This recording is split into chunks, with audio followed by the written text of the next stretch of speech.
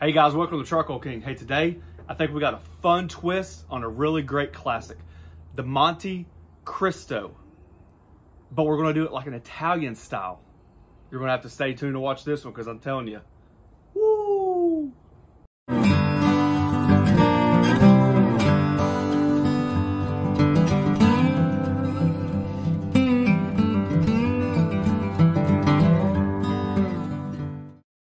All right, guys, so we're going over the list of ideas. The Monte Cristo is, if I say Crisco, just go with it. It's Cristo, I know it, and it does not roll off the tongue as easy as I think it should. The point is, I'm always about doing something just here. You know, it's normal, right? So how to make the best Monte Cristo. So I started looking around, I'm like, nothing just really like grabbed my attention. So then I started playing on the words, the Monte Cristo. What if we do this? What if we do that? How would we do this? And I think I've got one for you. I got a lot of ingredients, but it's super easy to make. So let's see the idea coming into intuition. Fruition, that's another word too. That's that American dictionary. You guys stay with me. I just got some marinara warming up on the stovetop. Nothing to do with it. So the Monte Cristo is basically, in a nutshell, a French toast batter with bread, like a Gruyere cheese, any type of cheese really that can go on it, and some good ham.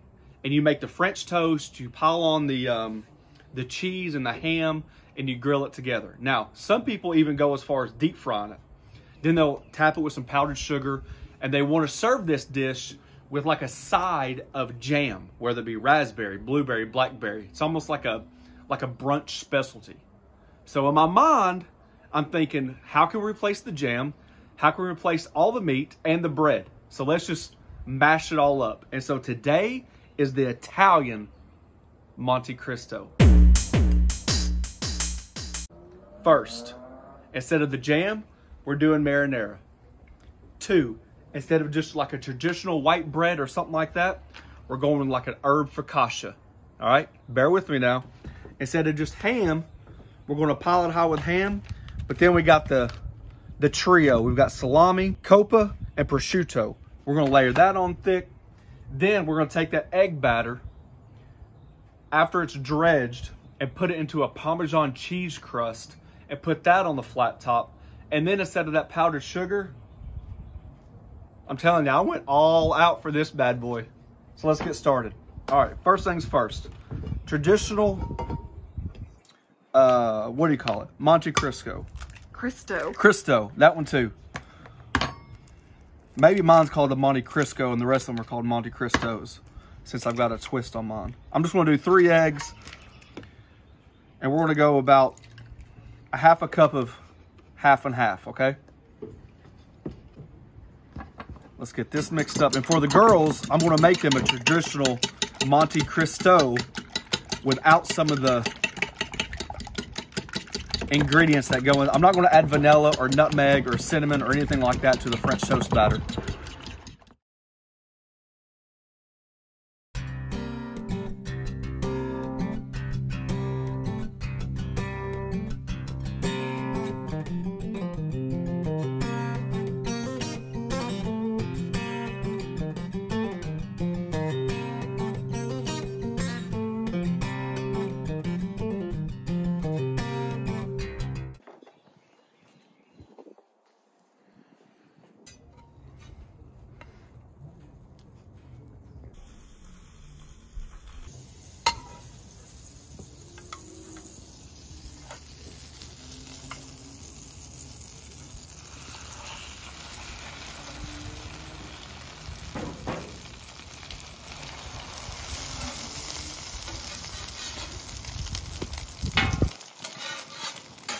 All right, guys, now listen, it's super windy outside, so if the volume quality is not up to par, don't blame me, it's Mother Nature. Last week of April, and it's about 7 degrees outside, and everything about me is shrunken today, so. All right, so let's get back to the basics. You guys just saw the original. That's kind of almost like about as basic as you can get for a Monte Cristo. So let's look what I'm doing. All right, first things first. Got this beautiful rosemary focaccia. I'm gonna score it right down there. I'm gonna cut it right in half. You guys see all these holes inside this focaccia. Makes it really absorbent. Oh yeah, look at there. Look at all them holes. Now that's going to be nothing but just goodness. All right, so the first things first. We're going to do a mix of mozzarella cheese and this fondue cheese. This fondue cheese has got that Gruyere that's so famous for like melting. So we're going to put one base layer of that down. Now don't be shy on your cheese. One good base layer. Okay. All right. Come in here with some of this beautiful, I got honey ham. Black Forest ham is really traditional. I just thought the sweetness might help offset the fattiness of the Italian meats and imported meats and stuff like that.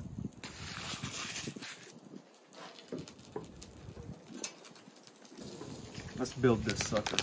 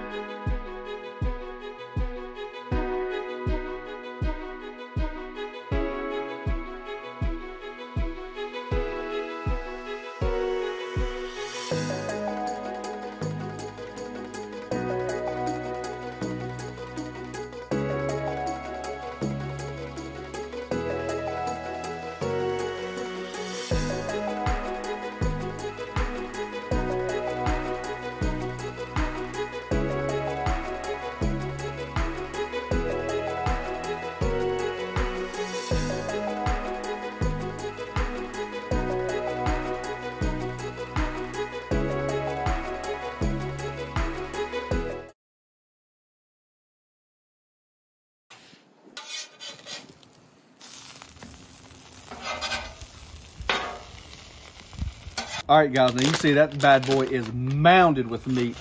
I wouldn't have a sandwich any other way. All right, now we're gonna come back with some mozzarella, just because I think it ties into the theme. Obviously, you can still go with Gruyere, Fontina. Woo.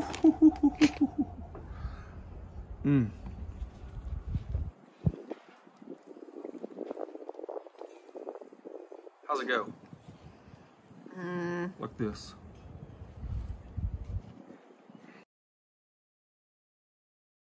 So, all right, here we go. Flavor upon flavor upon flavor. Take this grated Parmesan cheese. Of course, I got the one that's got Parmesan, Romano, and Asiago. Nice little bed down. Dip this stuff in the egg wash. Let some of those crevices and stuff absorb that moisture. Oh yeah. Oh yeah. Woo. While that's sitting there, let's get a good douse of butter down for the first one.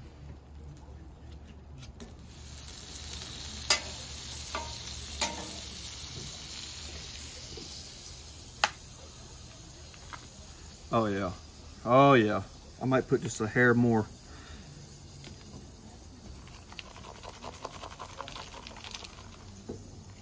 There we go. You ready? Mm-hmm. All in that beautiful butter. All right, one down. Let's get this other one done.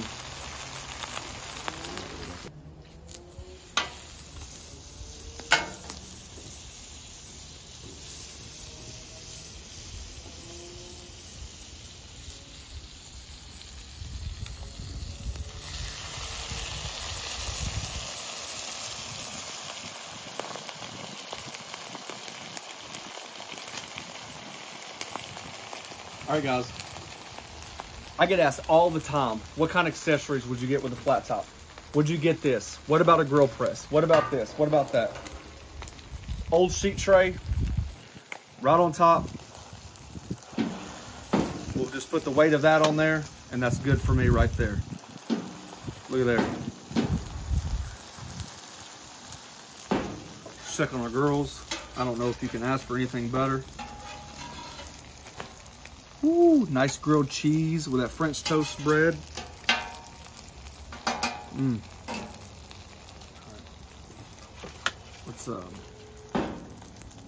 Let's cut that. Let's get this up.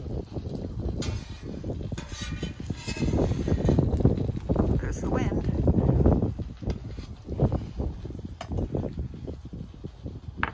All right, let's check these bad boys out. See what we got here. Now, obviously, since it's on there, you want to be careful. Let's clear the space out. I don't know if I mentioned in the video, but I have just 2 burners on medium.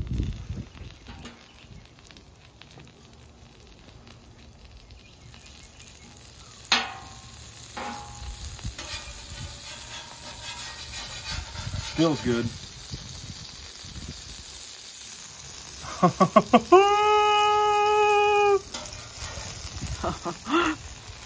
Now that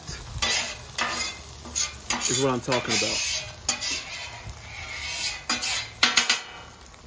Parmesan cheese crusted focaccia bread with all types of Italian meats, mozzarella cheese, fontina cheese, with a marinara dipping sauce.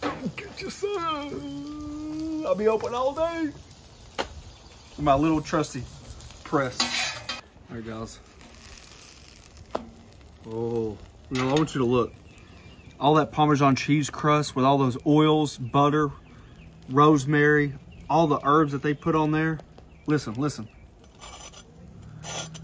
Who needs to deep fry when you can get the same effect?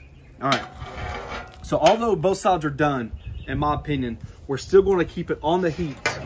And the point is, it allows the heat to act like an oven. And so now what we're trying to do is really, really, really, see how I've got those edges around this sheet pan?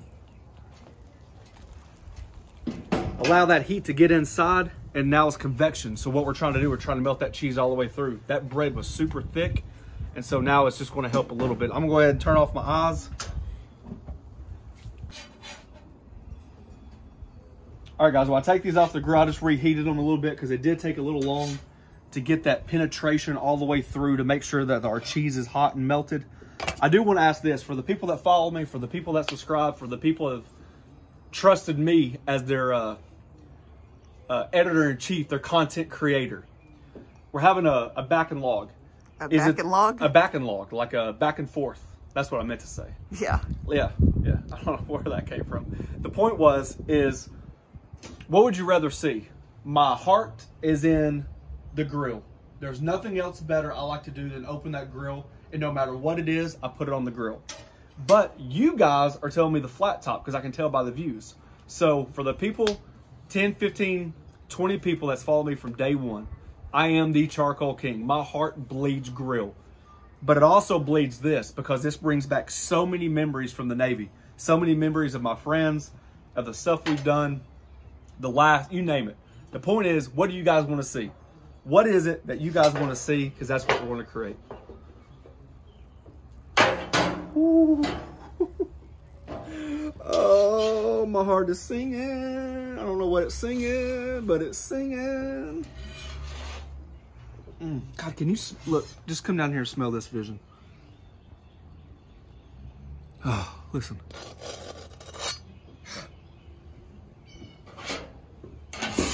I'm going to do a video of how to clean your griddle. But let me tell you this, the most important thing you can positively do about your griddle before you even clean it is clean as you go. If you clean as you go and learn a couple simple steps I'm going to teach you in the future, foolproof. Absolute foolproof. All right, here we go. Let's see, this is my oldest daughter's. Should be pretty simple. See that? This is my youngest daughter's. She loves just a traditional grilled cheese.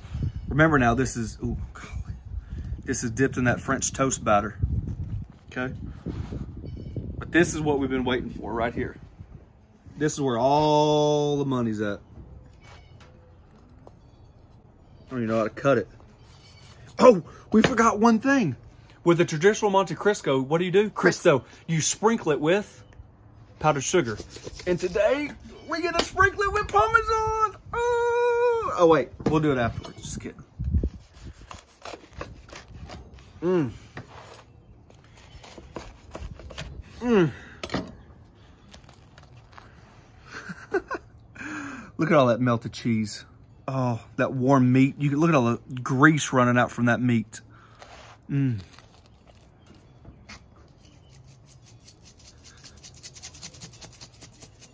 That little Parmesan cheese dusting, like they do with the French toast.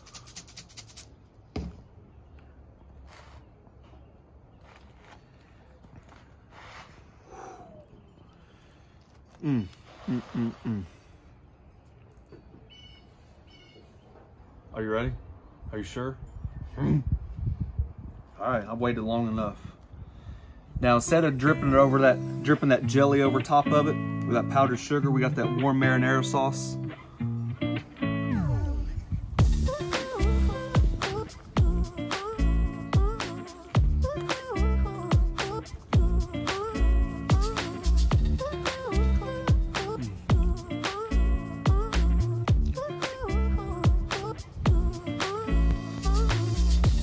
I think that's courageous stuff. I really do. Damn, that is good. That's like an Italian sandwich, a pizza, cheese, meat. Okay, quick, I'm ready to eat. Oh. Thanks for watching. Don't forget to press that subscribe button, pound that notification button. Remember, comment below, tell me what you want to see, and we're gonna keep making the best things possible. Share it with your friends, and take another bite.